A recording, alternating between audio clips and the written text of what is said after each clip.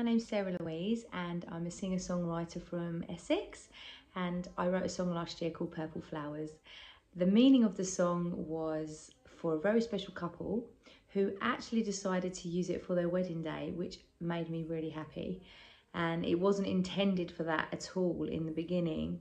So what I decided to do was, because everybody had such a terrible time having to stay in their homes, there was no way anyone could go to any gigs or anything like that. So I decided to do lots of live streaming on Facebook, TikTok, Instagram.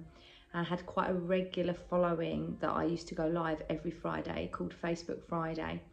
And I went live in this group called Lancaster Live every Monday night. And they asked if I would do a slot on Valentine's Day. And I said, of course I will. Why don't I call it Lancaster Love instead of Lancaster Live? And then everybody that joins in will be able to help me write a song for a lucky couple. So what I did was I put a post out to say if anybody could like the page and then like my post, they would be put into a prize draw. So I pulled out two names. I pulled out one name of the prize draw, but it happened to be my friend Amber who won it. And then she joined the live on the 14th of February 21. And then everybody came on the live with me. And we just wrote a beautiful song. But she found out she'd won it before the Valentine's evening. It was a Sunday night.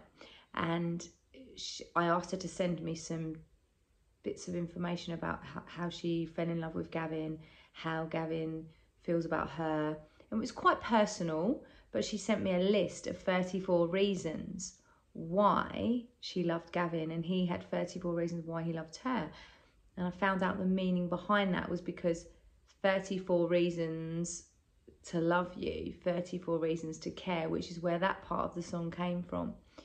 And they were both 34 years old at the time, and that was their lucky number. So that's their lucky in love number, and it's quite special.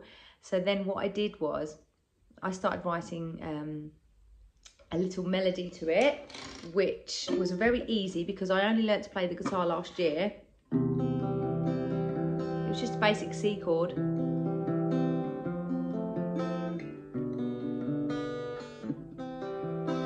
And you pulled up in your car and ran to my door. No one has made me feel that way before. You held my hand and it felt so right.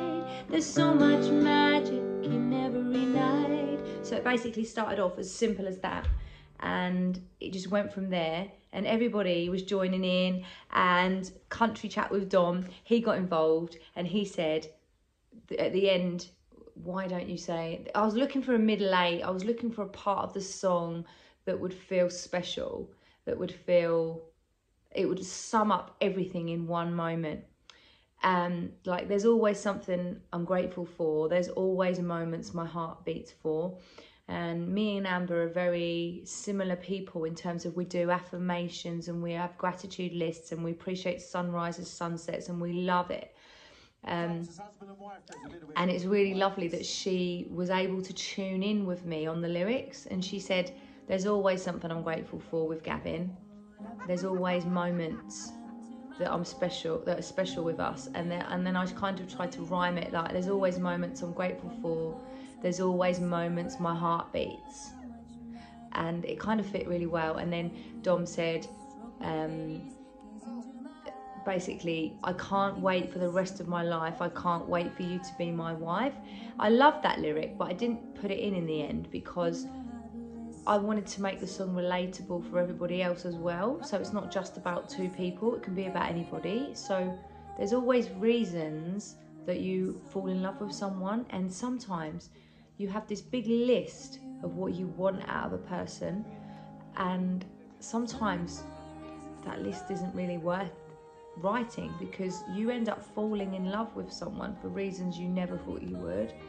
And it's quite special that it just turns out to have purple flowers in the song, and that's why we called it Purple Flowers, because when Gavin bought purple flowers for Amber on their second date, she was really happy that he remembered that they were her favourite, their favourite colour, and he took them to her, and it just made her feel really grateful for him. That's why we called it Purple Flowers. And I took the acoustic track to Mark Wickenden, and he said to me, this is a really beautiful track. I think that we could do something with this. And I said to my guitarist Steve, I said, will you come and play it for me, because I'm not confident. And it was just all very rushed, because I needed to get the song for Amber as a backing track originally, so that I could sing it at her wedding. So I put a guide track down on the track that Mark prepared for me with piano, because it just sounded so beautiful with piano, and Steve didn't do it in the end because it was all just very rushed. But it was all meant to be. It felt like it happened for a reason. It felt like Mark was supposed to play piano on that track. Amber wanted piano, and we did it. And I said I would give it to her as her wedding gift, because she's a very special friend to me. And it all turned out like it was meant to be. And then I sang on the song as a guide track. I wasn't going to show Amber me singing on it. I wanted to save it as a surprise and give it to her as a wedding gift, as well as sing at her wedding. And unfortunately, I got COVID the weekend before her wedding, and I knew I had to isolate for 10 days, but it turns out that I was really rough and feeling really bad. I couldn't even lift my head off of the pillow. It was awful. And yeah, luckily, I said, Amber, don't panic. I'm not going to be at your wedding, but I've done this for you. And I FaceTimed her with the track and played it to her. And she was just like emotional because I'd finished it, because it was a surprise. She didn't even hear the whole track until that time. And she was so happy with it. She couldn't believe the change in it from what it was on Facebook to what it was then. And I'd added extra bits in it. We had a little piano instrumental. And it was really lovely to see her reaction and see Gav's reaction. And they were so made up, but they were just a little bit gutted that I couldn't be at their wedding. So luckily, we had a track and it was played at their wedding. And I'm so happy that she was able to have the song that was created for her as her first dance at her wedding. It was really special.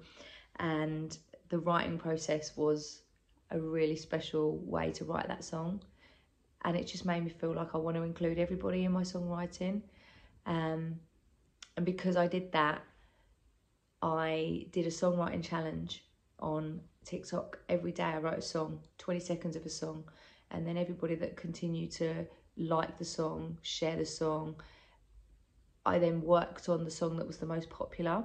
And that's how Sunflower came about, which is really bizarre, because I wrote Purple Flowers, then wrote a song Sunflower, then brought out the EP Sunflower to believe in yourself, because I feel that if it wasn't for people believing in me, I wouldn't believe in myself. And I know that you shouldn't expect other people to make you feel good, but without people surrounding me, like, your vibe really attracts your tribe. Without that, I really don't feel that I would have been able to create any songs, because they wouldn't have given me the encouragement and the love poured into me to help that love come back out again. So I just want to thank everybody that's been on this journey with me so far.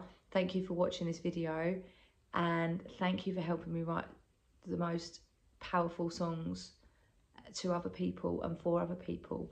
And I hope that some of you can relate to my songs in some way, because that's what I want. I want to put people's happy faces back on, and for them to be able to relate to my songs in a way that you can't relate to anything else. Every song tells a story. What's your story? Let me know and I'll write a song for you. Thanks everyone.